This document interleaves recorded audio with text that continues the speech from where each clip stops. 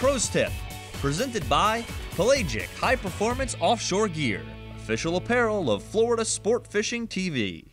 Fortunately, aboard this CV370, we've got a couple of transom wells, a couple of bait wells back here, one in each corner of the transom. And we really put them to good use when we're kite fishing. It's really important, if at all possible, to try and come out with a couple of different types of baits. Today we've got goggle eyes in one of the bait wells, we've got pilchards in one of the other wells. This way you can really match the bait to the conditions. Sometimes you need a heavier bait to fly off the kites if it's really breezy. On other occasions, the fish are going to be dialed into those little pilchards. So like I said, it's really a good idea to have both. When you're picking a bait out of the well, don't just scoop your net down there and, destroy all of the baits. Take a second, look for the one that you want, sweep in and grab that bait without harming any of the other ones. Carry them right over to where you're going to put them on the rod, and boom, you're good to go.